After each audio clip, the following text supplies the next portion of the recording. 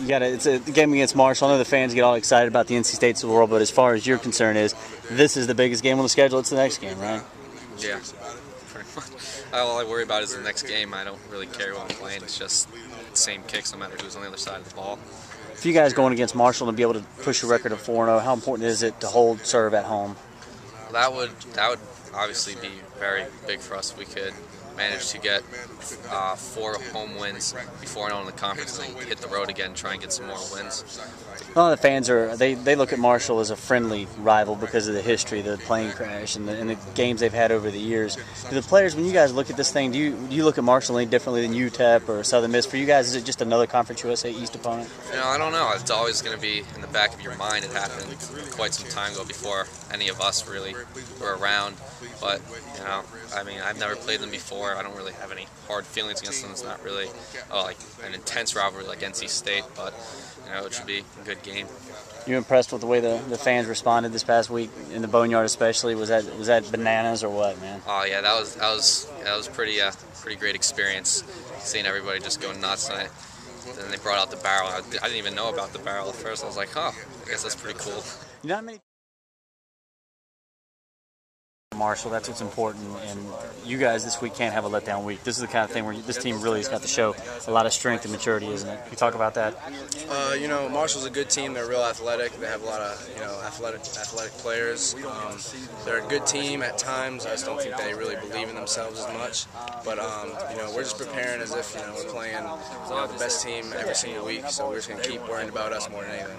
Is there a danger when you play a team like a Marshall that they've got nothing to lose? They're coming in here and hey, you guys are 2-time defending champs before you got here, but it doesn't matter. East Carolina 2-time defending champs. It really doesn't matter who we're playing each week. Each week is a dangerous week because you can lose and beat anybody at any time, especially in college and also in the NFL. So we prepare the same for each week, like we haven't even won a game yet. You feel like you have the bullseyes on your back? We always have a bullseye on our back, especially being the back-to-back conference champs. Talk about this past week now, and did you when you sit down and you think about it, all right, when you look at the iconic images and photographs of big Pirate games in years past, you remember the Luke Fisher catch, heck, even Justin Jones' catch in the first game. You think about those things. Your interception defines that huge win. Do you ever look at it? Do you think of it like that? I really don't think about it like that. It's hard, when Justin Jones caught that catch, I was like, all right, that was a huge play. But when I think about me doing it, I just think about it just being me, It's hard to think of, people have been texting me and stuff, you're famous now, and I'm not famous. I'm just, same old 19-year-old Damon Magazine, just who I've always been, simple, just who I am. And you saying your name right? First of all, Emmanuel, talk about this series against Marshall, and there's a lot of history that goes. I know you guys are so young, you don't remember a lot of stuff, obviously, but you know about it. You're cognizant of what happened in the series history. Can you talk about Marshall? I just know every time we play Marshall, they always give us their best shot. It's always going to come down to the wire each and every time we play Marshall, and that's how it's been here ever since I've been here. So, we're expecting a good, hard-fought game from Marshall. They've got nothing to lose, and you guys have the bullseyes on your backs, don't you? Yeah, it was like this, I think my redshirt freshman year, when we went down to Marshall, and it was kind of the same situation.